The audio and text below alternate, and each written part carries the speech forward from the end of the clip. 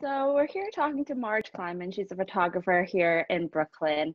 She's currently going around and taking photos of people on their stoops. Can you tell us a little bit about your inspiration behind your series Stoop Stories? Sure. Thank you so much for having me.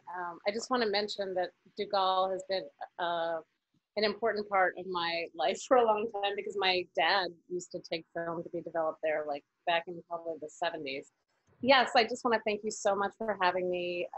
It's really nice to be able to share projects that are going on right now. There's a lot of really creative stuff in the ether during this lockdown. Yes, Stoop Stories was a project over 10 years ago. I used to video interview people on their stoops in my neighborhood talking about the old days in Boerum Hill and Brownstone, Brooklyn. And the project kind of got shelved. And when this came up, I was seeing a lot of images on Instagram from the Front Steps project, which is has grown to be this big movement of photographers. It started in Massachusetts, but now it's all over the world. The Front Steps project was raising money for COVID relief efforts in exchange for a family portrait on the front steps from a social distance, safe social distance. So I thought this is a great time to bring Stoop Stories back. I was sort of inspired by it, and I'm sort of part of their community, but it's different because I added the documentary piece back in. So what I do is I do little interviews by email mostly, since that's a safer way to go, and ask them a central question, which is, how are you coping with COVID? And then I do tend to dig deeper and ask a couple of other questions, but it's been really interesting hearing families and also individual stories about what they're dealing with, but also how they're coping with it. It's been a really interesting range of responses. Amazing. Thank you. And so I know you grew up in Brooklyn and stoops are very integral to Brooklyn culture. Could you explain like what stoops mean to you and how they are very much like a Brooklyn staple? Yes, stoops really define community in Brooklyn, and it's in every neighborhood. I mean, obviously in other cities as well. But stoop life is a really big thing here. One of my throwback Thursdays on Stoop Stories was me on my stoop at age 2 with my family in 1971. Okay, now you know my age. But basically, I've been hanging out on this stoop. I'm still in the house that I grew up in, actually. I've been hanging out on my stoop, yes, for 50 years. I can say it, 50 years. And having stoop sales and like, I mean, you name it, people do it on a stoop. One thing that has come up during COVID is people are playing music on their stoops. They're going out for the 7 p.m. claps on our stoops. It's really a place for refuge. And one of the things I learned early on in this lockdown was I could sit on the top of the steps and someone could visit me on the bottom, and it was like exactly 6 feet apart. So it was also part of what inspired me. Speaking of, what was your most inspiring stoop story? So that's a hard thing to answer because every story is interesting, actually, especially when you peel back the layers. But I actually found yesterday's stoop story to be really moving. Started with just a family portrait of a husband, wife, and 2 kids and their dog in Brooklyn Heights. But when we peeled back the layers, basically, she's a public defender who's been working tirelessly to get her clients out of prison, who are sitting there. In many cases, they've been wrongly convicted, or they're waiting trial. They haven't even been proven guilty. They haven't even been indicted, in great danger because the rates of COVID are so high at Rikers. And so she's been working with nonprofits to get them out. And her husband is also like head of communications for the Port Authority. So they're both major essential workers, and they're trying to raise their 2 kids and homeschool them at the same time. So everybody's juggling a lot. You know, everyday families are juggling a lot, but essential workers especially are facing major challenges.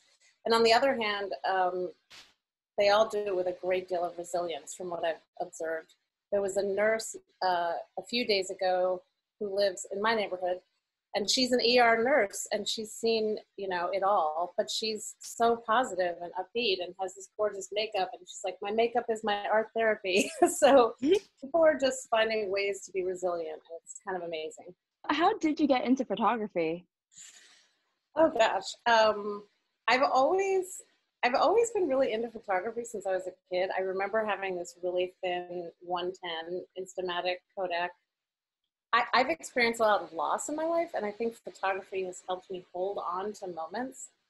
But I got more into it over the years. I had been doing children's media, producing educational children's media, and I was just drawn more and more to photography as a visual storytelling tool. So is that why children seem to play an important role in some of your series? Or is there another reason? Yeah, I think it's a big part of it. I mean, I've always been really passionate about supporting kids and families. So I realized that while I was doing this project, a few weeks in, there were themes emerging around resilience and how kids are coping. So because the interviews were with parents, you know, I wasn't interviewing kids directly, but I was seeing them play. So kids were on the stoop, even for a 5-minute shoot. They were like, you know, they had their stuffed animals, and I asked them, what would you like to do? And they threw the stuffed animals in the air, and we got a picture of that. Or we got kids jumping off their stoops, or different things. You know, I tried to let them really take agency and lead the shoot. And play is really how kids cope. And so I've started to ask parents more and more now, what are you noticing in terms of behavioral shifts with your kids, and what coping mechanisms are they using? Yeah, it's really nice. It's good to see them like engaging with art as well. Yeah. So as this series came about because of COVID, how has COVID affected you and your work? The Stoop stories have allowed me to engage with people. So I go out on my shoots, and even if I just have 3 shoots, I'll chat with them a little bit, you know, safe distance. But, and lately I've been stopping and talking to people in their natural habitats on their stoops without having, you know, made an appointment in advance, just really more documentary. And that's really been lovely too, because I want to make sure I'm getting a good cross section of the population. How do you keep inspired, and do you have any tips for other artists out there who are struggling to like keep sane? Oh my gosh.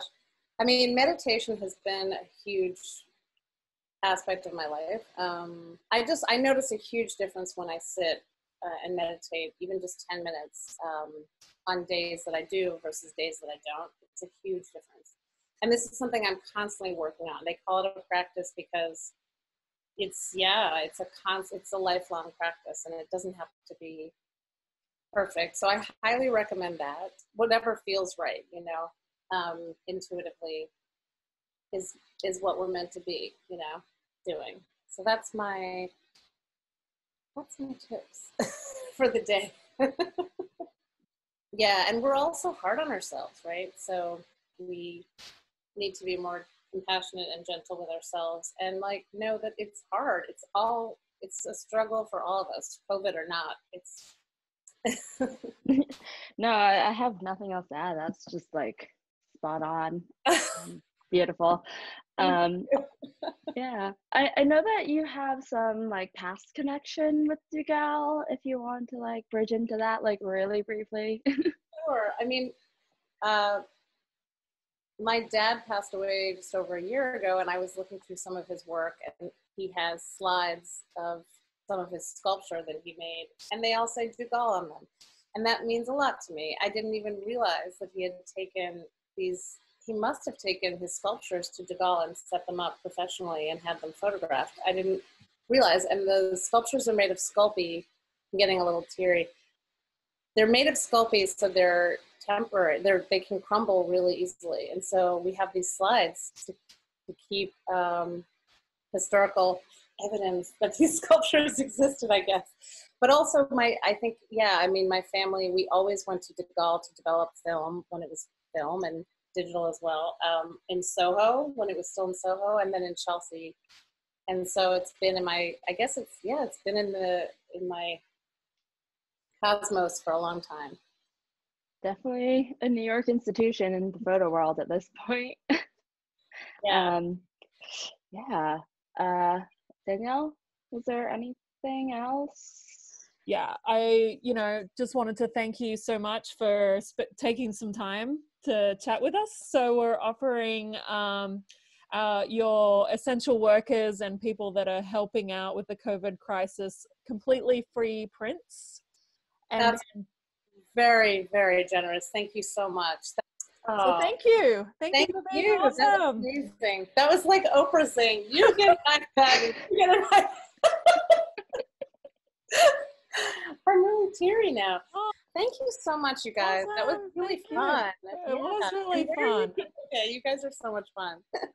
You too. You too. It was lovely to meet you so much. Yeah, and add me on Instagram too.